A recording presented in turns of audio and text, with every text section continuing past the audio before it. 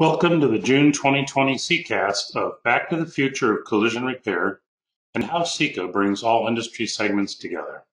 I'm Paul Berry, Executive Director of CIECA. The Collision Industry Electronic Commerce Association, or CIECA, develops and promotes electronic communication standards that allow the collision industry to be more efficient. We also provide webinars like this one to help educate both members and non-members. Today's presenter, Erick Bickett, has 39 years of experience in the collision industry. He and his partners started Auto Center Auto Body, ACAB, in 1984, now part of FixAuto USA. They also founded FixAuto USA, which was sold along with ACAB to Driven Brands in April of this year. Over his career, Bickett has been involved in the establishment of several other companies, including Caliber Collision and CIECAST, a technology company serving thousands of collision repair shops that was later sold to Enterprise Rent-A-Car. In addition, Bickett and his partners set up the Collision Career Institute, an educational organization supporting apprenticeships in the collision industry. Today, Erick will share his insight on the current landscape of the collision repair industry and what changes are expected to happen in the future. As we start the webinar, I want to remind you that there is no verbal communication between the participants and the presenter. If you have questions during the webinar, please type them in the webinar navigation pane on your screen. We will answer as many questions as possible at the end of the presentation. And now, I'll turn it over to Erick.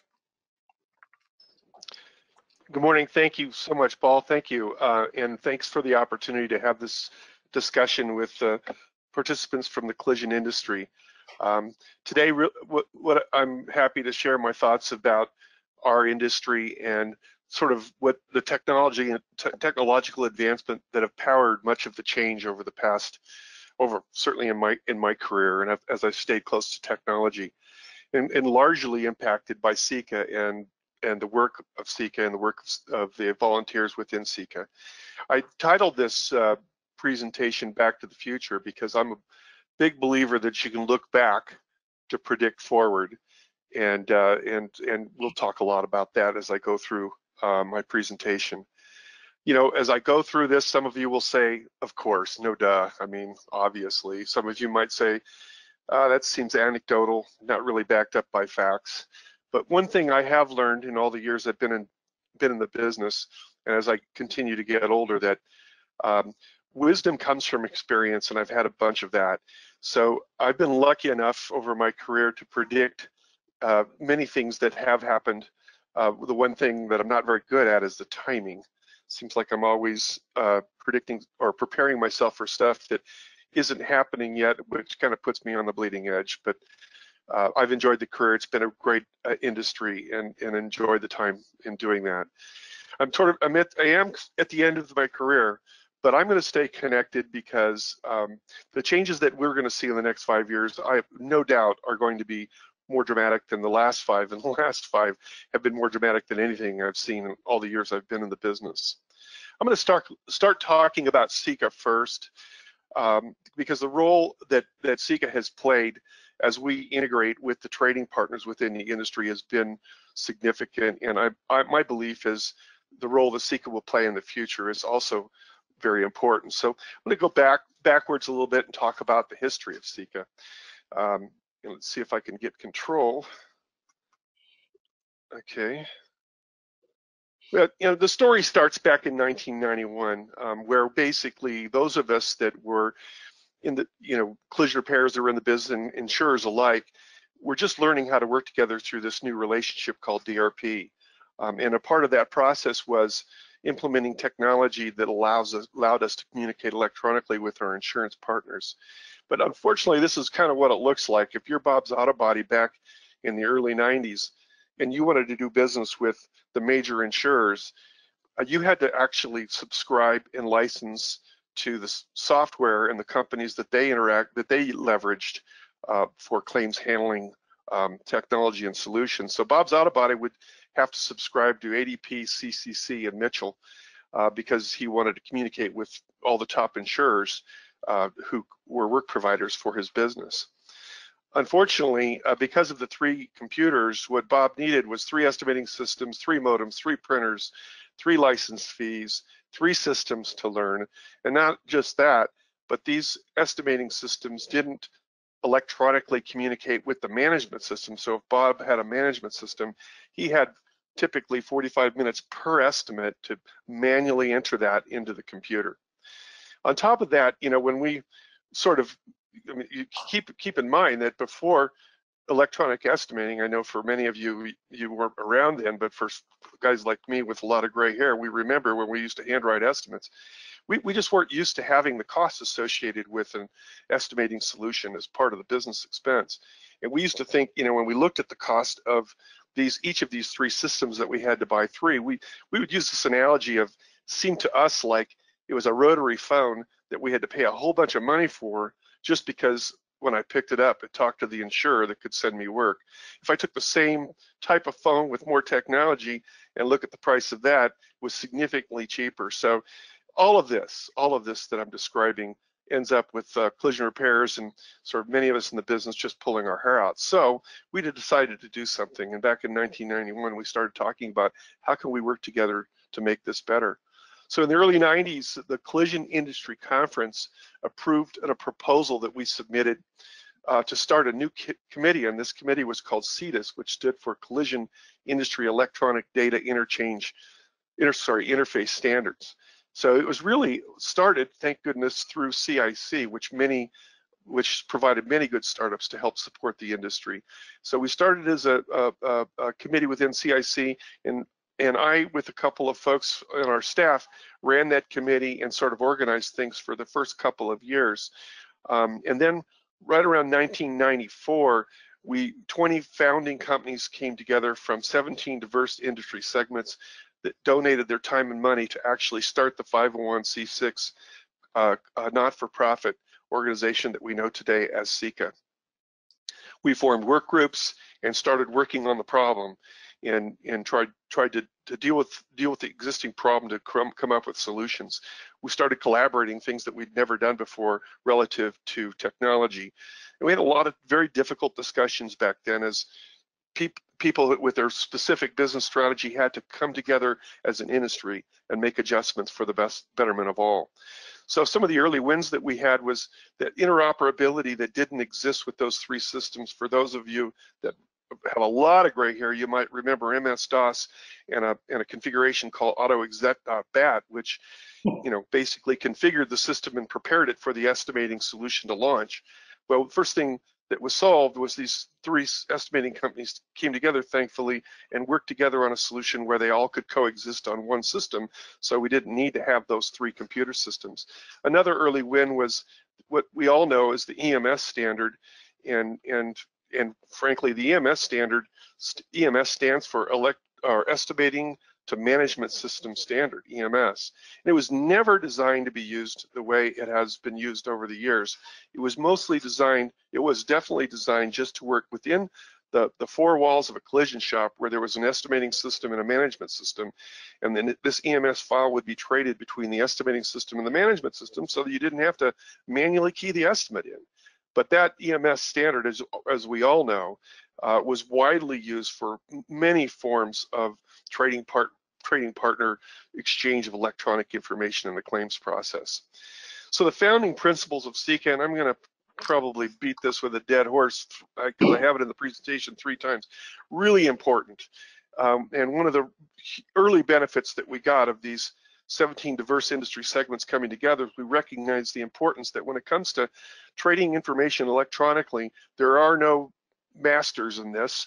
It should be a nonprofit organization whose mission is to facilitate the implementation of electronic commerce, provide a formative methods to develop and maintain objective, unbiased, and uniform electronic commerce standards and guidelines that encourage open competition and free choice and are in the best interest of all entities conducting business within the collision industry. So each segment having an equal voice, super important. So we started CIECA and we're a couple years in and basically we wanted to fund all activities through membership, but unfortunately nobody was nobody was joining. So the founding members, I remember, I don't know if it was 2 or 3 or maybe 4 years, there's probably some people on the call that remember, the founding members, the 20 of us, we're rolling forward our membership dues, sometimes 2-3 years, just to have a budget to continue. So we had to do something. Oops. Oh, okay, well, let it just go.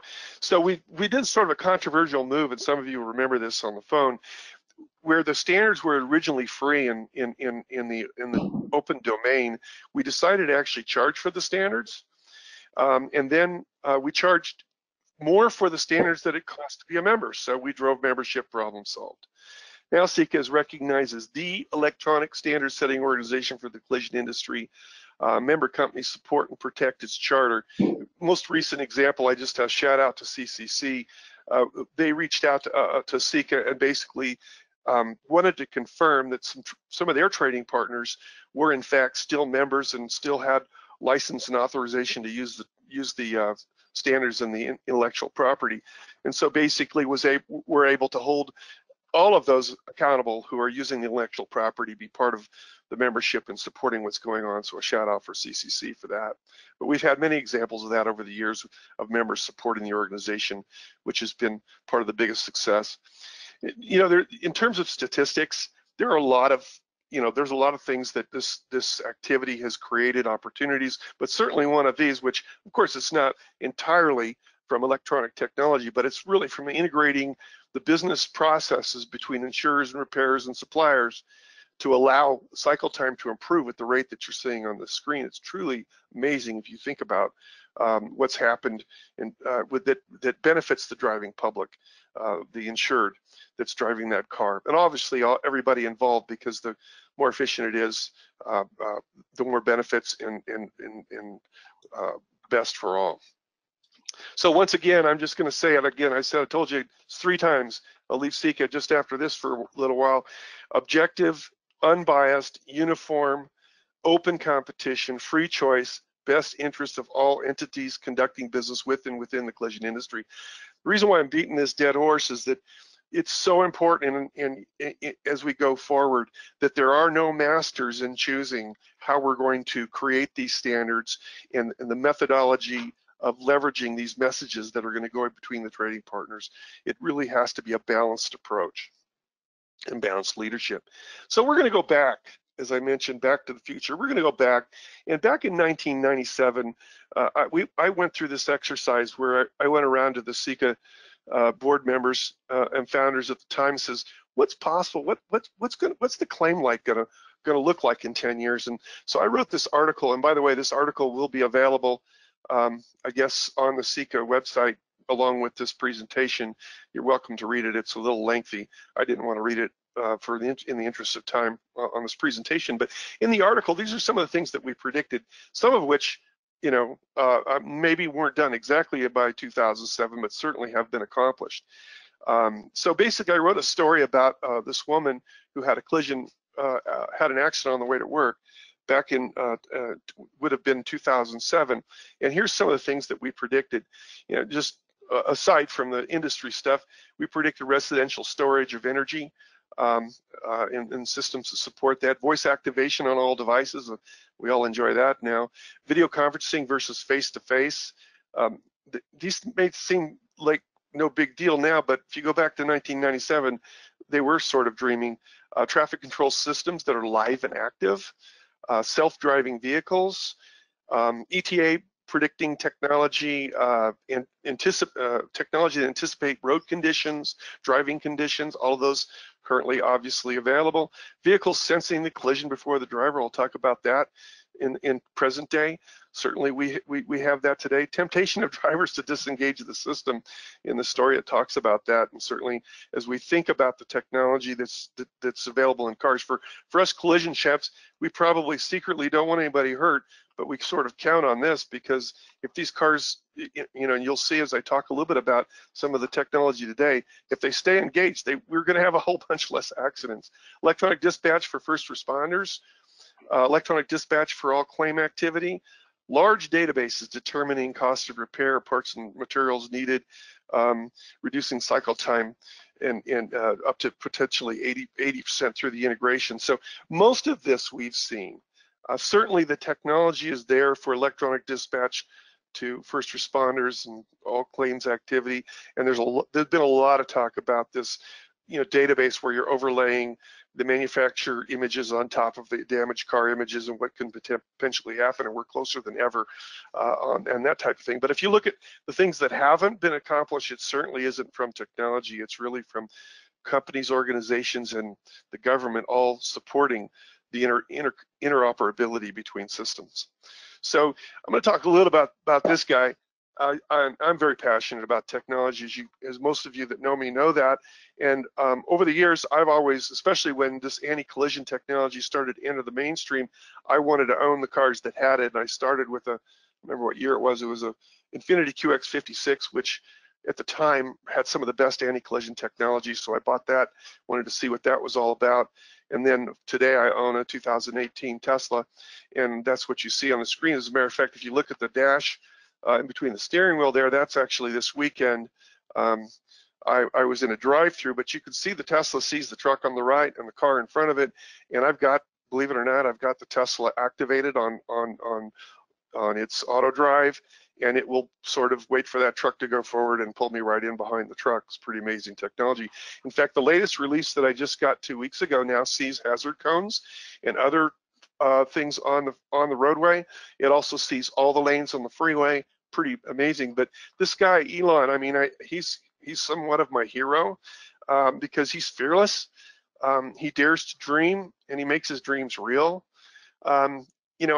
These aren't directly his quotes, but the stuff you read about him, he would say things like, "Don't tell me why we can't do it, tell me how we're going to do it." And I mean, this is amazing, the SpaceX, what he did recently. I mean, what is it, 2 or 3 years ago, he was out of money, yet he moved forward and somehow was able to produce that booster rocket that landed itself. I mean, along with so many amazing things that he's done, because you don't tell him you can't be done. So let's just talk about this Tesla, because I believe, now I don't drive a Volvo. Some of you may drive Volvos. I hear that technology is pretty amazing too, but this is just tech that's here today, and I think Elon is really paving the way. So my Tesla maintains lane control. What's kind of odd about that is it keeps the car in dead center on the lane, and those of you who are Tesla drivers, you know what I'm talking about, which is a little weird because most of us actually like to ride a little bit to the left in the lane, but so it keeps you dead center in the lane. It sees surrounding vehicles and obstacles before the driver. So many times the car has reacted before I've seen it. I'm not sure I would if I hit anything, but it certainly sees stuff before I do.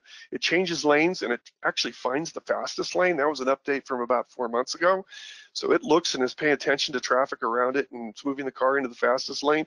It will completely navigate from only on freeways, not on city streets yet. That's a release coming soon.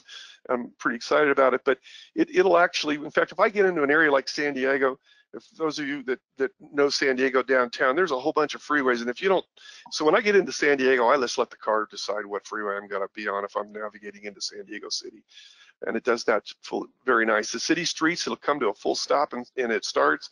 The newest release coming, which I can't wait, it reads and responds to traffic lights and stop signs and does some city driving, automated city driving.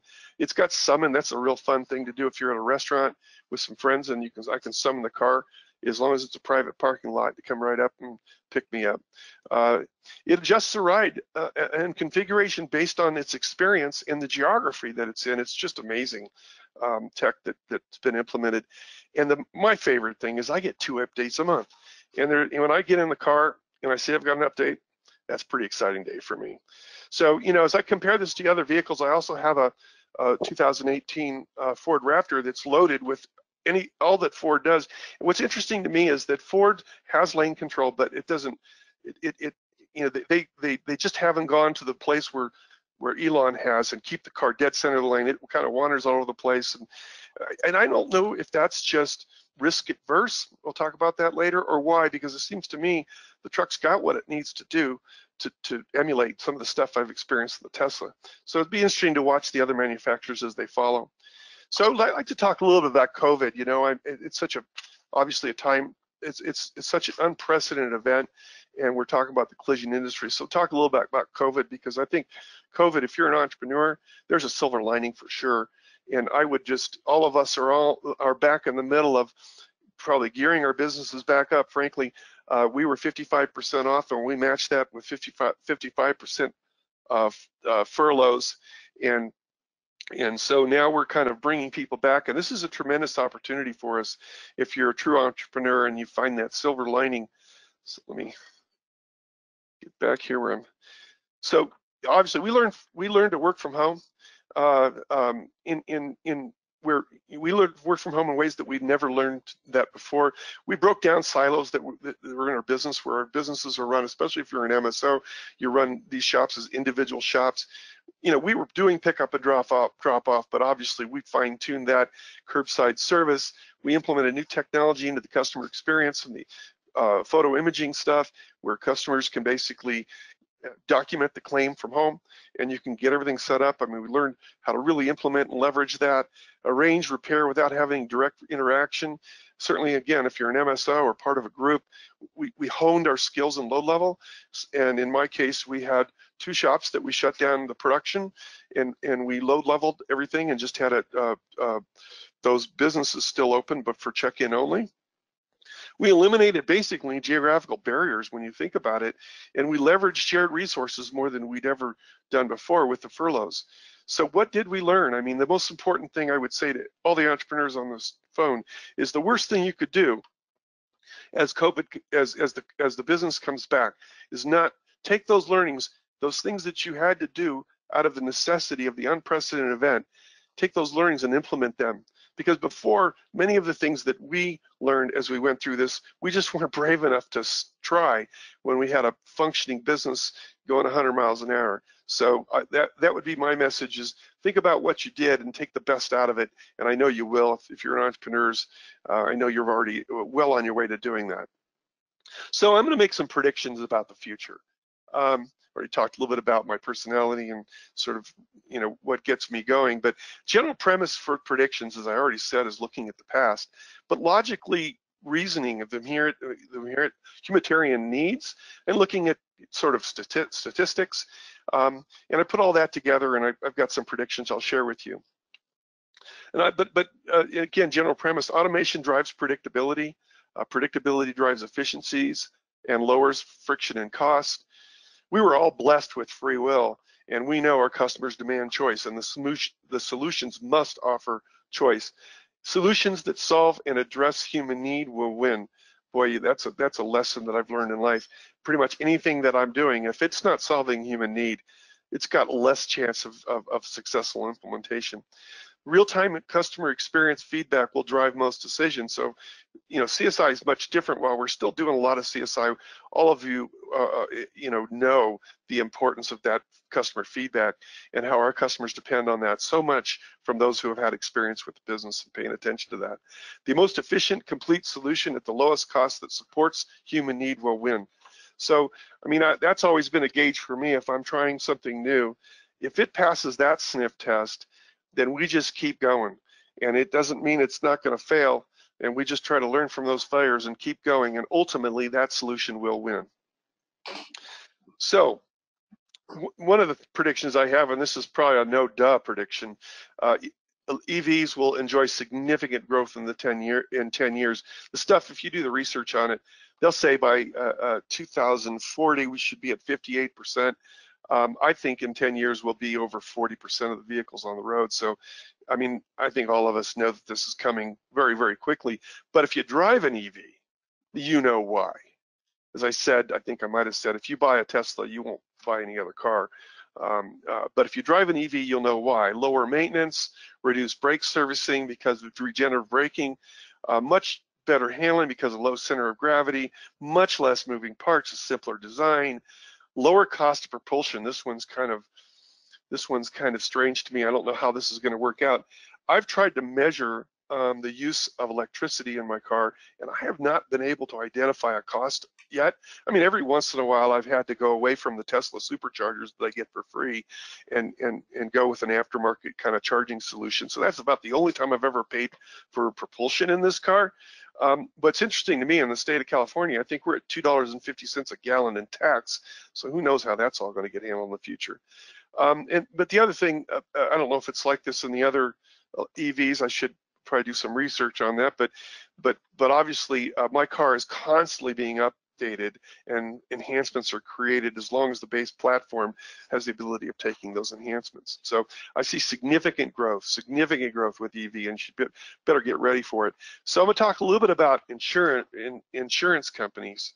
And insurance, I think I think we all see that landscape's changing very quickly.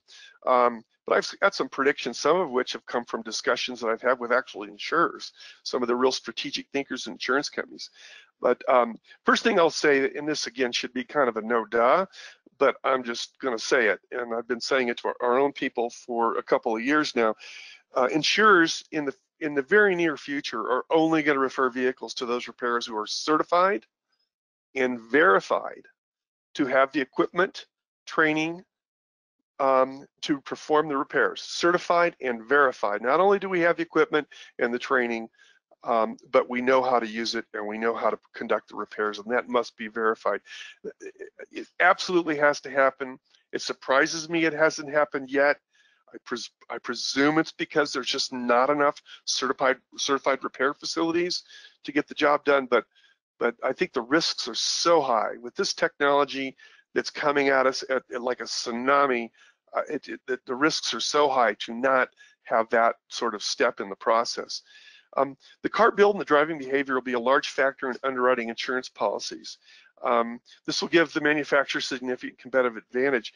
So if you think about it, my Tesla absolutely can eliminate a majority of the collisions on its own. Now, frankly, my Tesla still, 2 weeks after I bought the car, I was at my son's condo and I was backing up. My wife was sitting next to me and she always cracks up about me and technology. And I'm backing up and I run into the wall. So she says, wow, that shouldn't happen.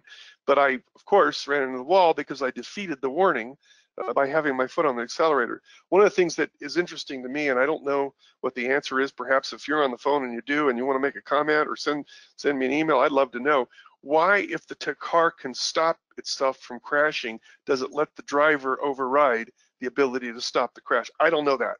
Probably a little bit better for us now as long as nobody gets hurt because we get to fix the car. But I think that's going to be overcome at some point. And certainly, if you're Elon Musk, I don't think you want that Tesla rated next to a Corvette, but I don't know. Or a car, let's just pick a car that has a lot less anti-collision technology. And perhaps that's why he's experimenting now with an insurance company himself, so that he has the car built. He knows, that car is constantly, by the millisecond, sending data to the Tesla servers.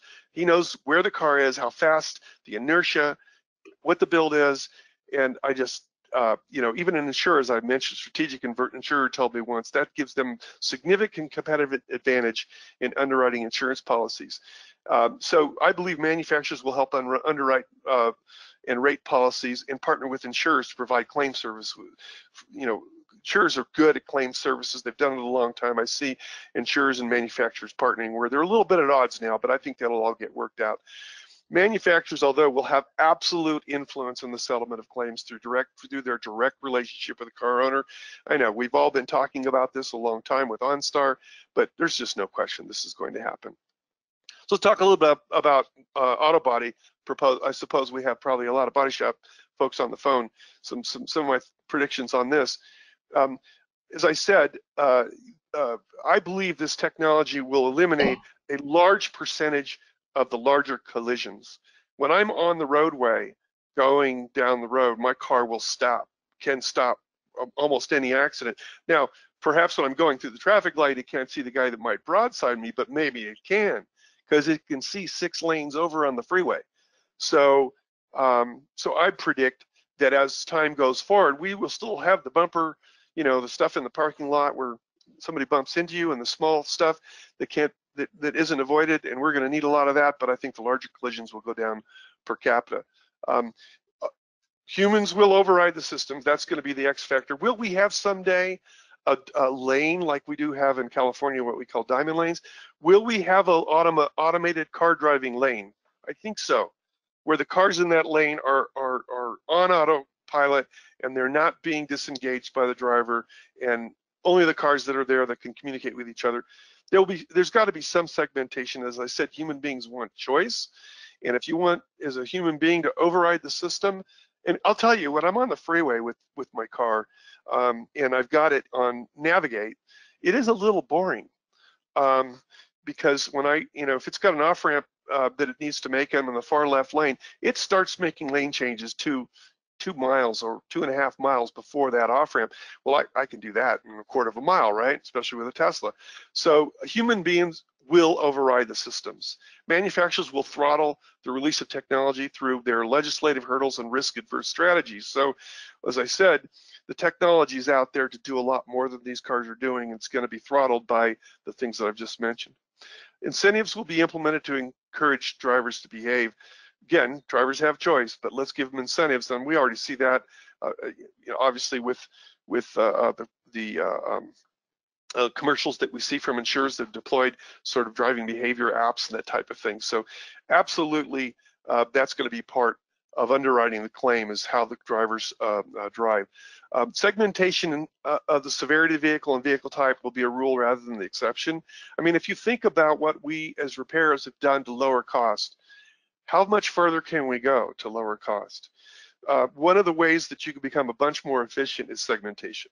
So today, today in my collision shops that I used to own, that I'm still involved with, we fix every car, with a couple exceptions, pretty much every type of car. Now, we have done some segmentation by severity, and that's proven to be very effective, but there's a lot of efficiencies gained. For example, I mean, the easiest example I can give you is if Bob's Auto Body, you want to turn him into a Ford shop, don't send him any other cars but Fords. Give him about 6 months, he's going to be pretty darn good fixing Fords. So segmentation is absolutely the next step for repairers to gain competitive advantage. Electronic automatic transfer of data collected by the vehicle will alert stakeholders. This is an interesting one. Obviously, there's a lot of discussion about who owns the data and what data is actually being collected by the black box. But back to my story about Julie, I do believe we will have someday the cars talking to this traffic system that I propose and passing information on to accelerate. As if you read the story, it's about accelerating the whole process of the cycle time of the whole process, starting from the accident, the police, the tow truck, the repair, etc. And I do believe that will happen. Maybe not 10 years, but it's going to be interesting to watch how the industry, and I think CIECA can have a very big part of that. And I'll talk a little bit about that later. Larger collision repairs will have significant advantage over individual independents. I think most of us probably know that, but it's going to accelerate along with the changes in the business. Single shop owners on their own in metro markets operating by themselves won't survive. Unless you're fixing, unless you are in a very, what do you call it? If you picked a specialized market, like maybe tractors or something, or a very, very specialized market, I think if you're a single shop in a metro market, it's going to be difficult to survive. Franchising will grow in market share to match consolidators. Certainly, as those of you know, you listen to my bio, I've been in the franchising business for more than 20 years, along with the collision business longer than that. And frankly, I see over the next 5 years just explosive growth for franchising for a lot of reasons. And for any of those of you that would like to talk about that, I could share that with you. But so if you're an independent shop in a metro market, I guess the message is pay attention and take a look, and you better join something that's giving you some more scale in order to compete and survive. Measurement will expose and enable the most efficient repair solution, mitigating the inefficiency of perceived savings. I won't go into that very much, but for the collision repairs on the phone, you might know what I'm talking about. The bottom line is, back in the beginning of this thing, I said the best solution, the most efficient solution that's providing for human need will win. So a lot of things that we do in the claims handling process as a repairer, you'll know this, you kind of scratch your head and go, why are they telling me to do this? That's really not providing what they're after. Those things over time will go away. will go away. And frankly, part of that will come from this concept of risk sharing. We already see that with a couple of insurers now, where average cost is certainly one of the KPIs we're paying attention to, and in some cases may even have incentive for average cost. I know we got to be careful with that one, but risk sharing, I think, will drive out some of those inefficiencies, some of those things that we're doing that just make no sense relative to the outcome that the stakeholders would be interested in. So cycle time and touch time will become virtually the same. So frankly, we've seen, as you saw, remember the slide earlier, dramatic change from the early 90s to today. But we've said for years that touch time on average is 3 days, and it may be a little bit better than that now with some equipment and that kind of thing. But we're, my prediction is touch time and cycle time are going to become virtually the same over the next 10 years. Okay, talk a little bit about in the future what I think about retailing automobiles, and again, this is just my opinion watching things, but I think this idea of a mausoleum dealership, this multi-million-dollar beautiful location with 500 cars on the pavement that the dealer is flooring and making all that inventory available to the potential car buyer is way too expensive. And I think that over time will change. And obviously I'm showing a picture of Carvana, which is not a new car dealer, but you get the idea in terms of how Carvana and some of the other big multi-geography used car dealers are building their business. So and I think the next generation is going to be much more apt to order vehicles. And it's kind of like going an iPhone. If you want to see the newest Apple stuff, you go to the Apple store and you pick up the phone, you touch it, feel it, and play with it, and ask questions about it. But once you understand it, then if you had to buy one, you would just order one. And there are a lot of examples. In fact, Tesla is a good example of that. You got Tesla new cars in South Coast Plaza or in Fashion Island or shopping mall. New vehicles startups will disrupt the new car dealer segment. We're already seeing some of that on the EV side. I think that my opinion, my humble opinion, I think this retailing of cars needs to be disrupted, and I think it will be disrupted, and I think we're seeing some early examples of the potential of that. Legacy automakers who don't make the adjustments will lose significant market share as a prediction. Manufacturers will expand and decouple referral relationships, and body shops will appreciate this thought. Will expand and decouple the referral relationships between auto dealers and body shops. For those of you who do dealer work or certainly market in that area and operate a body shop, you know what I'm talking about. Many times the person referring the car at the dealership, referring the customer from the dealership to go to a shop, isn't really thinking about whether it's certified and whether the car is getting done properly. There's some other economic incentives in there that are causing that referral relationship, and I think that's the manufacturers that I've spoken about understand this and understand it's a problem, and I think this problem will be mitigated. Ride sharing will enjoy rapid expansion. The increase in demand of the cost savings and time saving transport will absolutely drive this market. Independent used car solutions will only survive in secondary markets where large used car solutions are not implemented. If you've bought a car at CarMax, I've never done anything with Carvana, but I did the CarMax thing, and of course, being in the automotive business and actually being part of a dealer for many, many years, it's a completely different process. And while when they started, it was a little clunky, they've really worked out some pretty good systems, and I think that's going to cause that prediction there. I think that's it for the manufacturers. So I'm going to talk a little about CIECA, what I think CIECA ought to be doing in the future. And I'm just going to say this, and in the late 90s, I really tried to push the organization to do this, and I know there's a lot of dynamics. I wish on the left-hand side of the screen, I wish that CIECA had been able to create a registry to support the industry, basically support electronic transactions that would certify interfaces against standard trade, help support trading transactions, supported and troubleshoot those connectivity and trading partner connections, provide education, implementation. Of course, unlikely to happen because an exchange like that controls so much potential power, and I don't think the companies that are in the business would be comfortable. But I think essentially we're going to end up with something like that, and that could be a company that's got significant market share. And if you got enough market share, you're sort of doing that. And we see some examples potentially now. And frankly, these businesses that are involved in CIECA are behaving well and very, very supportive.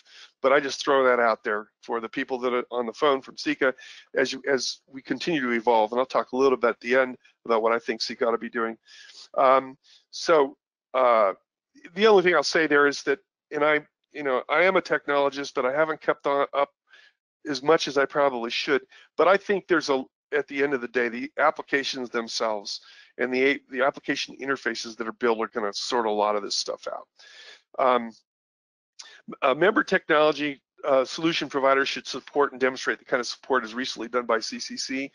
And frankly, again, I'm just going to say it's super important, I would say, going forward, that we maintain this original premise that we founded CIECA on: objective, unbiased, uniform, open, free choice, best interest of all entities in the collision industry. That's my wish and suggestion to CIECA. Well, I got through that pretty good. So at the very least, at the end of the day, I would recommend that this industry assembles leaders to dare to dream and sort of define the future. Farzam with Verifax has done a lot of work in this area, but I think that the leaders should get together and define the future relative to electronic commerce and how we could potentially make that, perhaps that story that I wrote or something similar to that.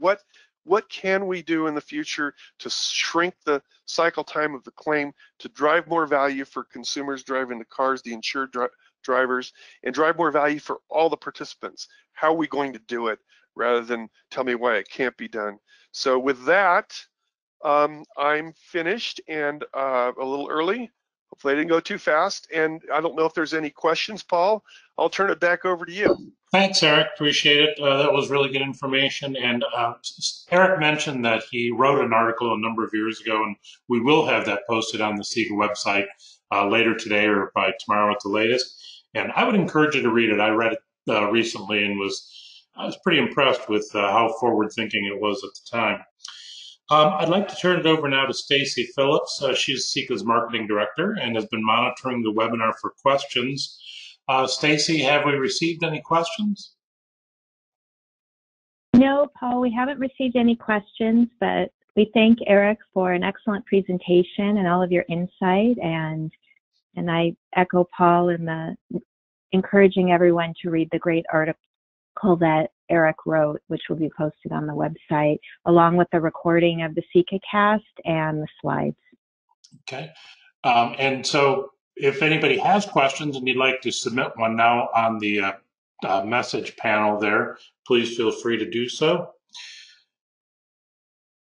Yeah, anybody who's got, like, I'm interested with other people's thought about some of the things I talked about, or perhaps even additional thoughts, since we have a couple minutes. If not, you can see my email address at the bottom. I love anybody that would challenge or provide additional insight, to sort of help as we sort of prepare ourselves for the future. Please use that email address. You can send it to me directly.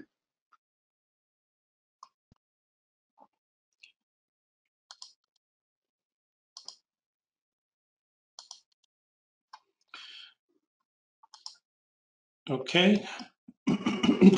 Excuse me. Please don't forget to check CIECA.com for a full schedule of future broadcasts and watch recordings of past webinars. Links are available under the CIECAST tab at the top of the page. CIECA has partnered with the Automotive Management Institute. Attendees of this webinar are eligible to receive credit toward a professional designation from AMI. And after taking a short quiz on its website, a link will be sent to all attendees. And please follow CIECA's social media platforms to stay up to date on upcoming events and CIECA news. And with that, this concludes today's webinar. Thank you very much. Thank you, Paul. Thanks, everybody. Bye-bye.